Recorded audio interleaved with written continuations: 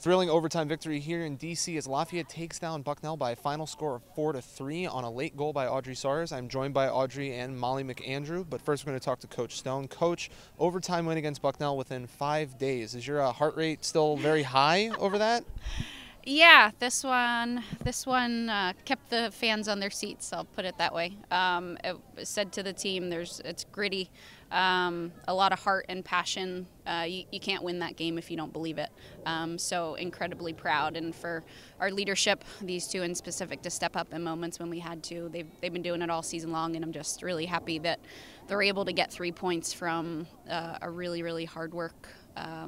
A hardworking team effort against a really good Bucknell team.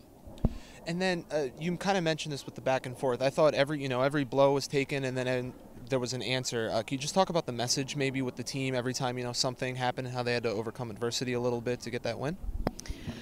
I think in sport, that there's going to be situations that happen. The game is created based on turnover and transition and adaptability. So whether it's a bump, a bounce, a bruise, a call, any team has to make sure that they hunker down in those moments and solve whatever problem and task is in front of them. So with that said, we had a couple bumps, plenty of them, but again, the consistency and the optimism and belief that it's coming, and again, we ultimately performed in the moments that we had to tie it up and then win in overtime on set pieces, and that's everything. So well done to the team. American on Saturday at 12 at their home turf. What's the message to the team between now and then? Right now, they're going to recover and get some food. That is the message. It's very important, actually. Yes, that literally is the message. And then just, take tomorrow as it comes, and then next game up, and that game's Saturday. And it's great. Two great teams and battling for a championship. I think any coach kind of wants it this way. So we're in a good spot. Awesome. Well, best of luck, Coach. Thank you. Okay, I'm here with the two players of the game, Molly McAndrew and Audrey Sars. Molly, we'll start with you. First goal of the game very early on. How did you think that really helped you guys' momentum throughout the game?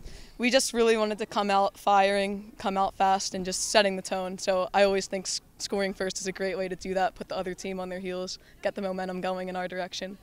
Awesome. And then Audrey, same kind of question I asked Jennifer. Again, within 5 days, you have 2 overtime goals against Bucknell to win. You just don't want to score in regulation to, end it there. You want to keep it exciting in overtime? Yeah, we like to keep it exciting. I think it was a strong team performance, though, and it was just awesome to be able to finish here. Awesome. And then one last question, same question for both of you guys. Molly, we'll start with you. Again, in 2019, we're in a similar situation. You beat Bucknell to play American on their home turf in the championship. You guys were in that game. Can you talk about what the difference is now and what you're going to do to prepare for the championship game?